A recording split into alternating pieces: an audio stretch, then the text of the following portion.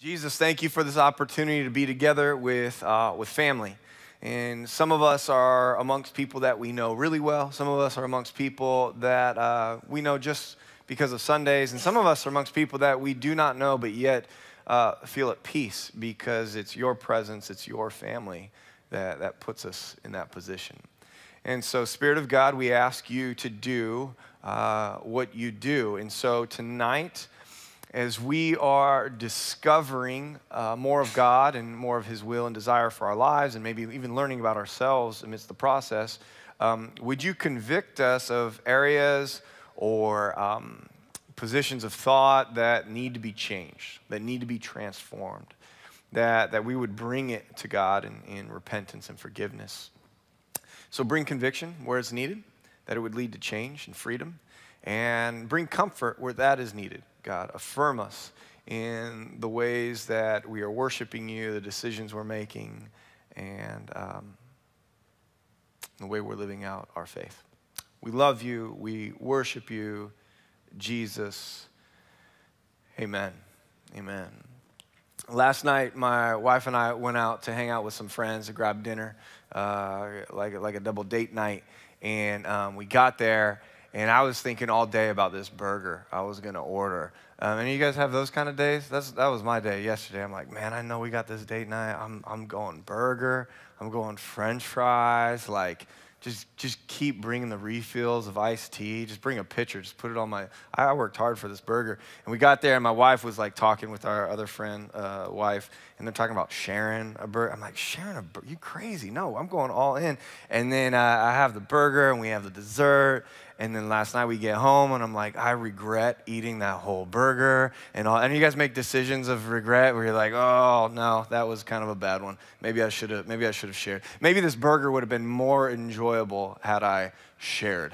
Any of you guys ever make decisions about something that you think will bring great joy and delight, and then you get to it and you're like, man, it's not what I thought it was? Anyone make those kind of, like, maybe it's not regrettable, but it's like, didn't quite hit the spot or do what I was intending. I got a kid that, like any kid really, gets really obsessed about things, right? Gets really focused on something they want or desire, something to purchase, a toy. Right now it's a lot of Pokemon cards, which I don't get, but it's a thing. And any of you guys kind of OCD like that, like really dialed in when you get focused on something, I want this, and you attach some sort of fulfillment that it's going to bring, maybe even inadvertently in your mind. And I try to let my kid know every time they come to me about the next thing that they want. It's a rocket ship, it's a new baseball, it's whatever it is. I try to let them know, like, bud, this is great, but I think you're kind of, like, I don't know if your heart's right. Like I think you're a little too obsessed about this thing, and I think you're gonna be like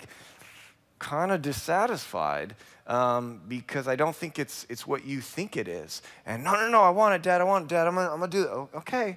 And now we've come to the point with this particular child where they recognize their desire and they understand that it's something that they want and they still want it, but they're also concerned that after they have it for a little bit, they're not gonna be as happy with it. Because this is the rhythm and the routine with my child, and maybe many of us, that we pursue things that we think is going to bring some sort of purpose, joy, and fulfillment, and it does. It does. But what we kind of forget over time is like that thing eventually has an expiration date of the joy or the fulfillment it can bring. That thing kind of has a shelf life. And I wonder, have you ever been there where you're wanting something, desiring something, an experience, a platitude, something that you desire and pursue, and have you pursued it to the extent in which it starts to lose its excitement, it starts to lose its joy, it starts to lose its fulfillment. That could be a relationship, could be a job, could be an amount of money you would love in your bank account. It could be toys, maybe more adult toys, cars, boats, houses, apartments, whatever it may be. Here's the reality that I believe that the Bible speaks to. Everything under the sun has a shelf life and an expiration date. Everything under the sun has a shelf life and an expiration date. Therefore, our fulfillment from that thing also has a shelf life and an expiration date. You see, in life, we're all pursuing things that we believe will bring some sort of joy, some sort of satisfaction, some sort of fulfillment, if you will. And they may be very noble things that we're pursuing. We're going to talk about those things in the weeks to come. And those things in themselves are not wrong. Those things in themselves may not even be sinful. But it's our attitude or our posture towards those things that may lead us to a place of lacking fulfillment, of lacking joy, of lacking satisfaction, because there's a great possibility that that thing we are pursuing comes with an expiration date. Here's kind of, let me illustrate how this may be. And it may come in one of two ways, or maybe more than these two that I'm thinking of. But there's a desire for something. We acquire this said thing that we've wanted. The career, the job, the relationship, the certain level of popularity, of influence in our campuses, in our workplaces, in our families, amongst our peer groups, whatever it is. It's a relationship that we want. It's a personal desire for pleasure, whatever it is we're pursuing, and we get that thing. And slowly over time, we realize that thing doesn't really give us what I was hoping for. It doesn't really fulfill or satisfy like I had told myself it would, or like others or culture had told me it would, so therefore that thing has an expiration date. Another way in which this happens in our lives, pursuits of maybe many of the same things, careers, money, jobs, retirement, whatever it is, we're pursuing these things. And then eventually the expiration date comes into play because that thing, though it may give us some sense of fulfillment or peace, but that thing is removed from our lives.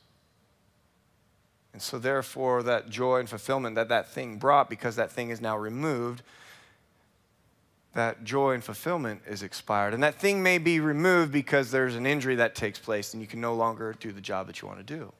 That thing may be removed because the money runs out and I can't do the things I want to do. The thing may be removed because you're forced to have to make a change in job out of your own circumstances. Or that thing may be removed because some of us someday, believe it or not, may reach an age where we retire. And our identity has been so wrapped up in the career and the thing we've been pursuing, the fulfillment of that thing. And then once that is removed, we're kind of wondering, who are we? What am I about? The case will be when whatever we believe will bring us some sense of satisfaction, some sense of value, joy, fulfillment. The case will be whatever we believe will bring us purpose and fulfillment eventually expires. And my concern, and I believe what the scriptures are going to speak to throughout our weeks to come, is once that thing expires, if that's where we're finding our purpose, if that's where we're finding our value, once that expires, then so will our purpose, our value, our fulfillment, our joy. This is what the book of Ecclesiastes, I believe, preaches. And this is what we'll be talking about for the next few weeks. And so tonight, this is what I want to do. We're going to read all of maybe 11 verses or so and kind of familiarize ourselves with the theme, with the author, or maybe the person that was recorded as preaching, just to get a framework and an idea of what this book is about. And to also speak to or kind of poke at, are we focused on things that will not bring us eternal fulfillment, will not bring us eternal value, eternal joy? Are we focused on things that have an expiration date? And are we poorly putting our value in those things that will eventually expire? That's where we will land. But let's look with me. Ecclesiastes chapter 1. Say booyah if you're there. Okay, here we go. Ecclesiastes chapter 1 reads this way. The words of the preacher, the son of David, king in Jerusalem. This is what he has to say. Vanity of vanities, says the preacher. Vanity of vanities, all is vanity. This word vanity, you're going to see in this book. I pray you read this book on your own. We're not going to cover every verse on Sunday nights. But this word vanity will show up 38 times in this book. It's a big deal. It's a theme here. He says, vanity of vanities, all is vanity. What profit has a man from all his labor in which he toils under the sun? 29 times in this book, you're going to see this word, under the sun. We're going to talk about this through the weeks to come. Vanity under the sun. Verse 4, one generation passes away and another generation comes, but the earth abides forever. The sun also rises and the sun goes down and hastens to the place where it arose. It hurries back to rise again. The wind goes towards the south and turns around to the north. The wind whirls about continually and comes again on its circuit. All the rivers run into the sea, yet the sea is not full. To the place from which the rivers come, there they return again. All things are full of labor. Man cannot express it. Life is exhausting, essentially, is what he's saying. The eye is not satisfied with seeing. The ear filled with hearing, nor the ear filled with hearing. That which has been, it's just what will be. That which is done is what will be done, and there is nothing new under the sun. Is there anything of which it may be said, see, this is new? It has already been in ancient times before us. There is no remembrance of former things, nor will there be any remembrance of things that are to come by those who will come after. Real uplifting book, right? Real page turner, if you will. This is depressing. Is it not? Anyone? We're 11 verses in, and I'm already like, do we have to, is this the book we want us to go through, God? Are you really sure? We said vanity is a word that shows up 38 times in the book of Ecclesiastes. The Hebrew word is chavel. That's the Hebrew word, 38 times in this book. It simply means empty. It means unfulfilled. It means futility. It means vapor, like a wind, like a mist, like a dust. The preacher, so to speak, I would kind of tend to think it was King Solomon for various reasons, and we can talk about that later. There's a chance that it wasn't King Solomon who's speaking these things. But this preacher, speaker, teacher begins this book essentially saying this: everything is pointless. Life is pointless. Everything we do is pointless. It's all vanity. It's all futility. It's all empty. It's all just but a vapor. Is that anyone you'd want to be friends with? Anyone got a friend like that? Like, don't point fingers, but anyone got someone that's just like, man, you are just a bummer to hang out with. They just really kill a vibe as soon as they walk in a room. Anyone got friends? No? Maybe you're that person? I don't know. Anyone been that person before? Like this life is pointless, right? No? Some of us, a few of us. You will be that person the next big heartbreak, like you go through. The next time you're dumped, we all say these words. Like after you get dumped, anyone been dumped before? Been dumped several times by the same woman too. And every time it's like, life is pointless. What are we doing here? Like, why are we doing this? This is horrible. But this guy and this book can feel like a real downer. It really can. And here's the thing with the book of Ecclesiastes. It isn't just someone's depressing journal entries.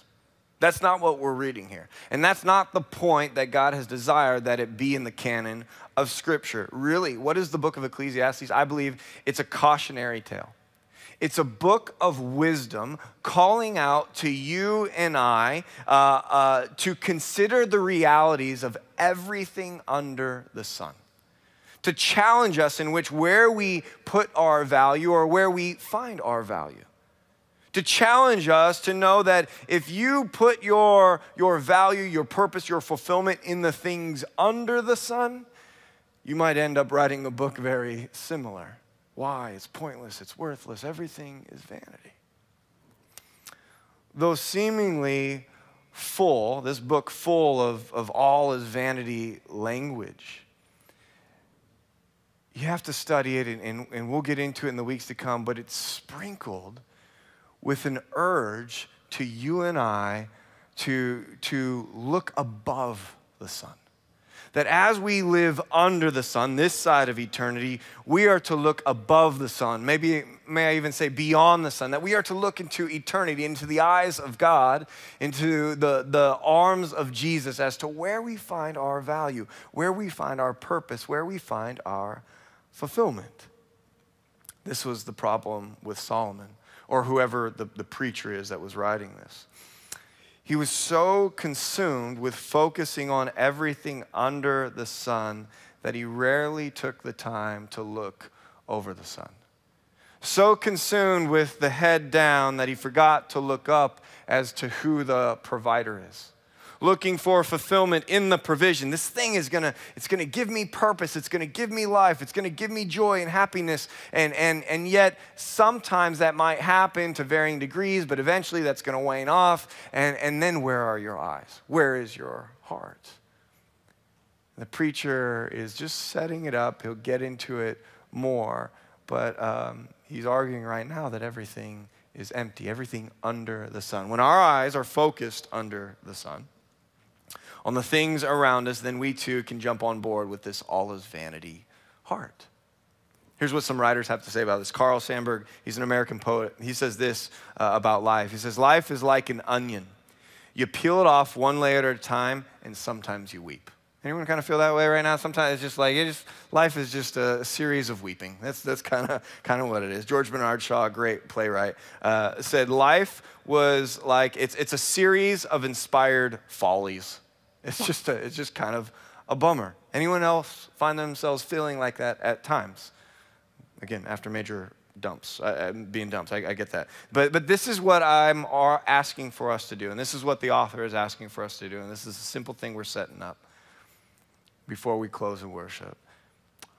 Though we live under the sun, this side of eternity, Haven, the gospel screams for us to look over the sun, to look beyond the sun, to maybe, we could use the same language and kind of pun it a little bit. Though we may live under the sun, S-U-N, we are to dedicate our lives to living under the sun, S-O-N. When you're discouraged, when you find yourself looking down, feeling like everything is pointless, that's the very moment I believe Jesus is screaming at us to look up, look above. Jesus came that our eyes might be focused on him above. This is what Colossians says.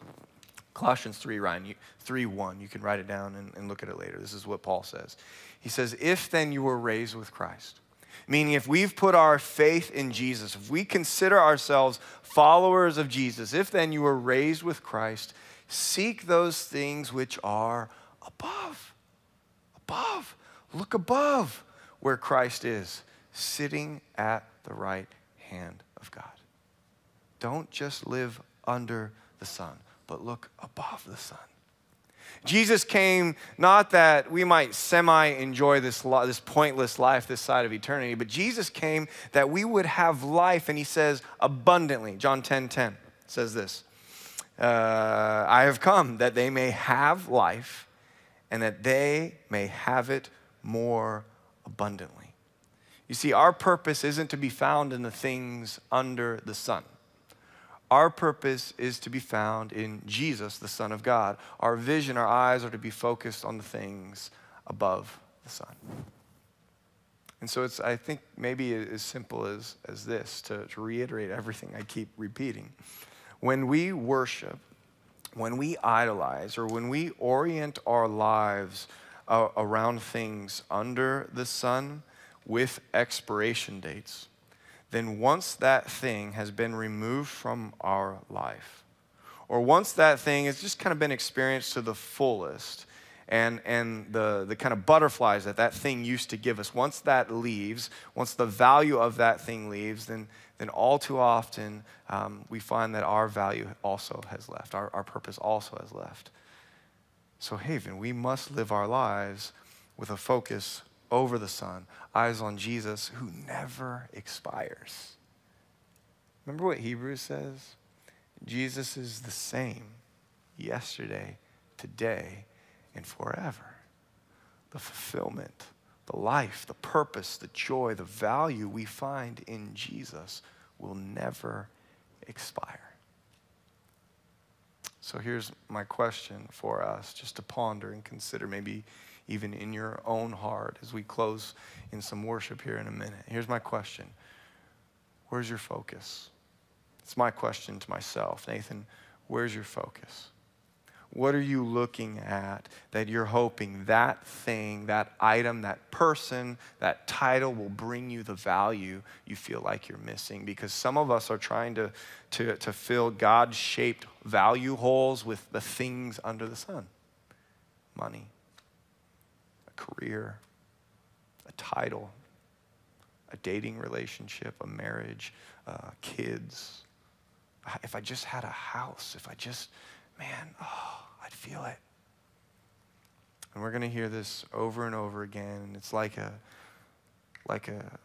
family member that you greatly respect screaming to us, encouraging us, urging us, don't look there for purpose. Don't look there for value, because I've lived that life and it's not there. Over the next few weeks, we're going to look at some of these topics and some of these themes that this preacher is speaking about. And this preacher essentially is preaching at themselves, I believe. And for anyone else that would want to listen to a conversation with himself and just reminding himself that I pursued all these things. I pursued the wealth. I pursued the money. I pursued the pleasure. I pursued the influence, the popularity, if I could just leave a legacy. And he's come to the realization and the conclusion that it all is pointless. But there's another conclusion that he comes to that we'll try to get to every Sunday night when we're together.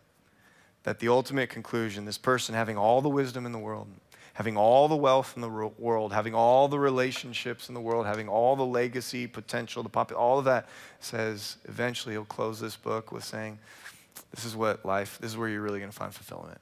Just fear God. Fear God, pursue him. Be obedient to his word for you. Be obedient to his commandments. And so as these things come and go that are really special and really beautiful and amazing gifts of God, these things are not bad, these things are not sinful, but as these things come and go, when they come and then when they go, we still have ourselves. We still have value. We still have purpose.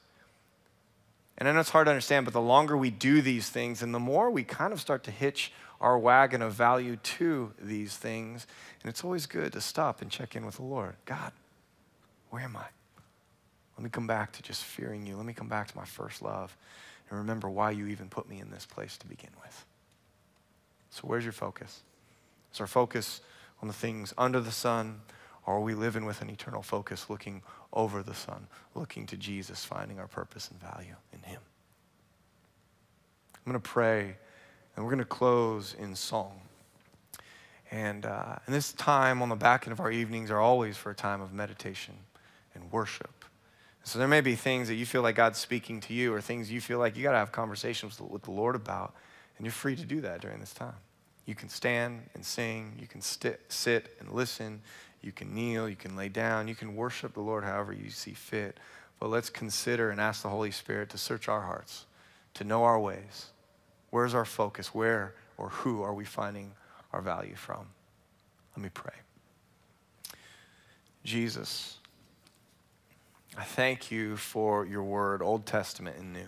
I thank you for these books that maybe some of us have never read before, nor even knew was in the Bible until this evening. And I thank you that your purpose is for us to be in this book right now in this season of our lives, that we might come to know you more, that we might come to have a healthier perspective and grasp on all the things you've given us, on the career you've given us, on the finances you've given us, even the toys, if you will, that you've given us, the influence that you've given us. And so, Spirit of God, would you move within our hearts and minds, and would you awaken us maybe to areas of our lives that we've put too much weight in finding value from and not enough in Jesus.